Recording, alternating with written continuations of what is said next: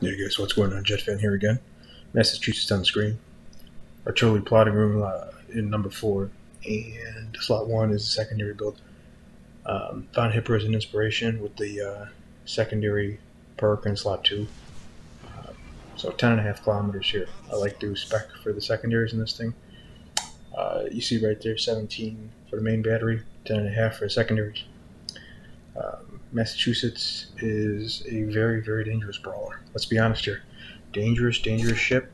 The artillery plotting room, to me, makes the Willis Lee build very viable in this ship, on top of the secondaries that are dangerous and deadly accurate against cruisers and destroyers. So don't sleep on a Massachusetts if you're in a cruiser or a destroyer. Those guns hit hard, even with the Lee build. This is a pretty good game. You're going to see this Massachusetts really shine here. Now, to be perfectly honest, the reason why I had to pull up that screen where it shows the pause menu is because I haven't played this ship in maybe since a couple weeks it came out. So it's been a long time since I've taken the ship out. It was sitting there. I was going to take the Iowa out, and I decided, you know what, I'm going to take Massachusetts out. I haven't taken it out in a long time, and I did take it out. My U.S. line, I really like Willis Lee. The only ship that I think really needs the Sims build is the Iowa, and that's because I spec the thing out for a full dispersion and long range hitter.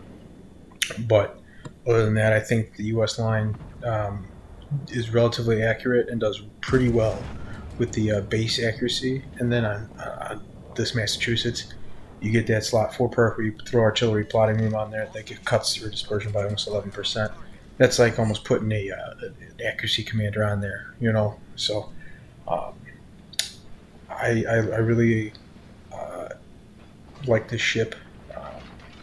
And playing this round really reminded me how much I enjoy playing this Massachusetts and just how powerful and the carry potential it has. So you see I'm looking at the destroyers here. Obviously a threat. I'm pinging our friendly destroyer. I need him to turn back around, and I want him to spot and engage the enemy destroyers because I'm trying to say, hey, I'll be here. I'll take some shots. You see there we get 3 overpens, 4,500 damage on the Z-23. That's a pretty good shot there. Again, I'm going to emphasize it every time in one of these videos. If you see the destroyer, take a shot at the destroyer because even if you hit 1 or 2 overpens, it's substantial for them. Okay, the destroyers don't have that health pool, and if your friendly destroyer is in a fight with an enemy destroyer, a lot of times those come down to whose team helps out more and who can enlist their team and get their team to shoot at the other destroyer. So you see a good salvo there on an angled Tirpitz, 10k incapacitation. Now you're going to see the secondaries open up. Again, the way that I like to play this, I like to try to act as if I don't have the rear gun as much as possible. I try to keep Massachusetts bow in. I try to keep it well angled. You saw us throw the hooks on there and the torps go sailing by. Reason for that is because we anticipated torpedoes on the way. So you throw it hard and forward, right? And then you hope that they throw the torpedoes at you on that course, and then you slow down, substantially, and then you see them go harmlessly sailing by. If you look here, I have the spotter plane right now. I have been going back and forth whether I want to put a spotter plane, the fighter for anti-aircraft, or the secondaries perk mod. That they're consumable, I should say. I think all 3 are arguable. They all have a place that, a position that can be argued for. Another big ripper salvo on the Tirpitz. So you're seeing this U.S. battleship line, right? I mean, it's a well-armored target. And this is not a dispersion build. And I just chunked them for 2 salvos for 22,000 some odd damage, something like that. I mean, what more do you need to see to show that this Massachusetts doesn't necessarily need a Sims on there? And then you get the 5 heals. So I took some damage. You see me pop the heal there. This Tirpitz, I think, is going to keep turning out. So I throw the salvo up high. I'm going to try to hit superstructure, upper belt. Another big big hit there, right? Tirpitz is almost on its last leg here. He pops the heel. So our friendlies are trying to focus him down. This Tirpitz, I had a feeling was going to rush too, and that's another reason why we threw the hooks on. You know, the Tirpitz and these German battleships, they're as effective as you let them be. So when people push suicide torp style, and you throw the hooks on, you sail in reverse, and you force them to have to keep coming, they're going to give broadside to one of your friendlies. And there you go, see another salvo. Take the Tirpitz out there. We're up to 50,000 damage. Secondaries are chiming in. We're at almost 60 secondary hits already here. Over 60 now. This Bismarck. And I want you to just pay attention here to the secondary damage ticker. Okay, you know, the superstructure on these German battleships, on battleships in general, look at those, 500 a pop, 3, 2, 3, 4, 5. I mean, it adds up, okay? That passive damage, if you will, almost like a fire damage, it adds up. And then you throw the main batteries, and, you know, you keep working them over. You take the Bismarck, strength, its secondaries, and I basically have this thing spec'd as much as I can get it to be. 10.5 kilometers. Unless a Bismarck has a full secondary spec, I'm going to match it toe for toe. Okay? And to be perfectly honest with you, if I take somebody who knows what they're doing in the Bismarck and somebody who knows what they're doing in Massachusetts, I think Massachusetts wins that fight all day, every day. The only way Bismarck wins that fight, in my opinion, is if Massachusetts makes a mistake, gives broadside, or isn't using the right shell types, etc. Massachusetts, I think, is a better ship than the Bismarck. I think it's a very, very strong battleship at Tier 7, and I think that, to be honest with you, it might be one of the most powerful battleships at Tier 7. You can make the case for Iowa, but to be perfectly frank, in my opinion,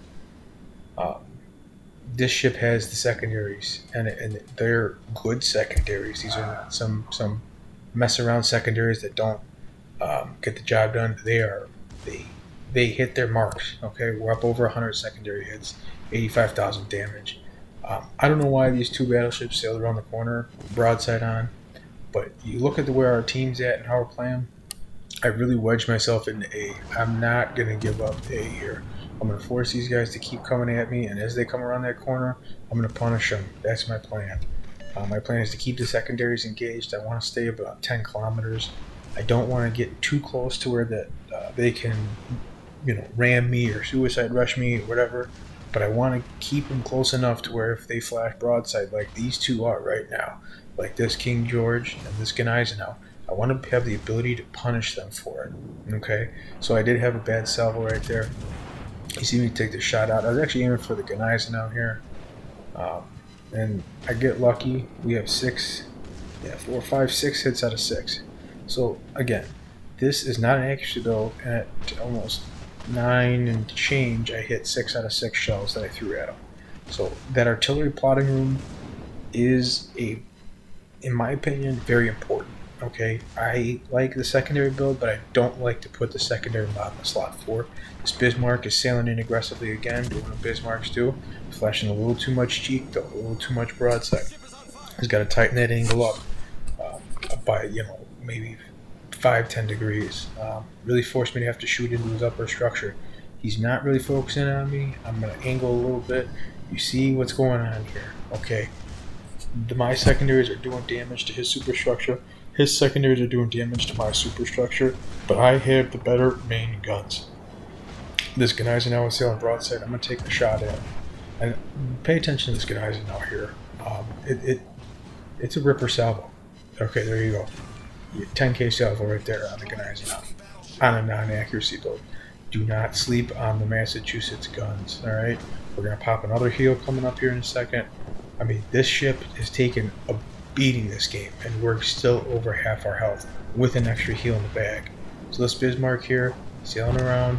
Okay, good job by the Indianapolis to have some fires on him, helping out. I was pinging him. I was worried he was going to try to do a ram on me. That was my main concern. Good job by the friendlies on our team, Indianapolis. Strong cruiser. Had a pretty strong game here, so I appreciate him helping me out and getting some fires and getting some damage on that Bismarck, because could have ended much differently here. So now I'm thinking, all right, I'm going to push around the corner here. And at this point, I'm saying I want a big game. So I do the selfish play here. I'll admit it. I'll call myself out on it. If we lost this game, 100% would have been on me. I'm not going to sail into A. I'm going to try to go chase these two battleships down. Or, excuse me, battleship and cruiser down. So the winning play, the smart play, would be to get on A. And as I'm kind of committing to this aggressive damage chasing move, I think about it and I try to ping our friendly destroyer to get onto A. You're going to see that coming up here. So I'm making the selfish play. I'll call myself out on it. Not a good play, not a winning play. It's a play where I'm trying to get a video to show you guys and say, hey, look at all this damage I got. And ooh, I'm so good because as we all know, damage is the only thing that matters in this game. You know, not spotting, not capping, it's the only thing that matters. So that's sarcasm, obviously. So I'll call myself out on it. It was a shitty play. Not a good decision by me. So thank goodness I have a friendly destroyer who is trying to play to win.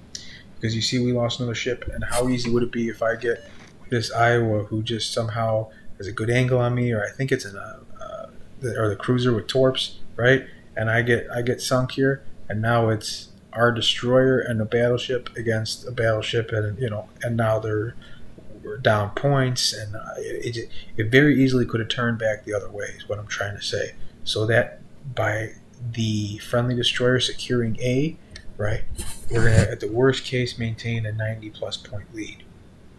Because if you look, the enemy is capturing C.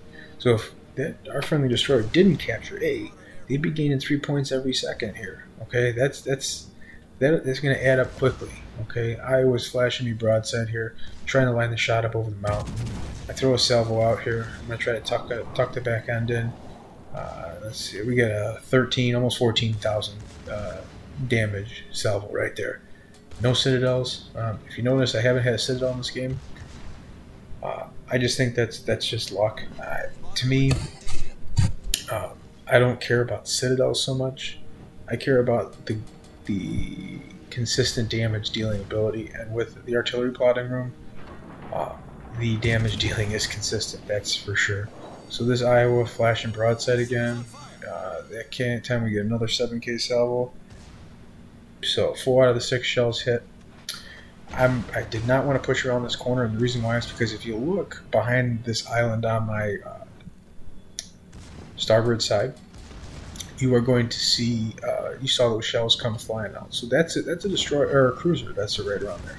I push around this corner, that cruiser is going to send some shells my way, and probably a couple of little fish, little torpedoes, and then I'll be off the board. So I don't want to push around this corner. I want to force this guy to sail. You see my secondaries on my starboard side, or excuse me, port side, opening up, still on the Iowa, getting damaged 200-300 a pop here.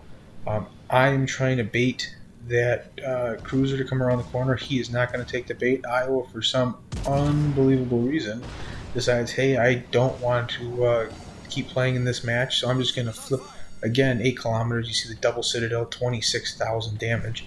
So he says, I'm just going to flip around, give this Massachusetts 7 kilometers my broadside. Good job there by the friendly in Eisenhower, taking out the Iowa. We're up to 198,000 damage. 198,000 damage. This might be the best game I've had in the Massachusetts. If it's not the best, it's one of the best ones.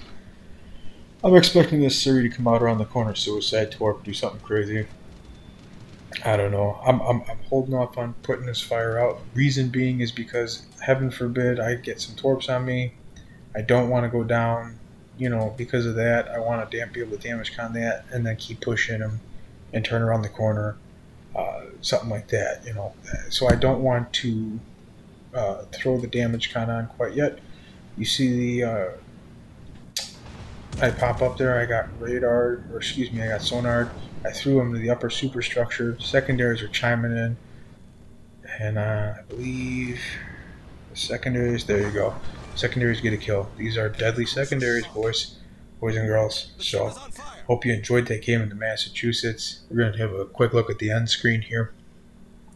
But again, I do not mind calling myself out. It was a selfish play. I should have capped the A cap. But I had a good destroyer that bailed me out, so good team play by him, big play by him. Not the best play by me. 210,000 damage, 3 sinkings. Look at all that metals on the bottom there, close quarters, Confederate, Dreadnought. I mean, you name it, 2,900 base XP, almost 3,000. So I hope you guys liked it. If you did, give it a like. We'll see you next time on the High Seas.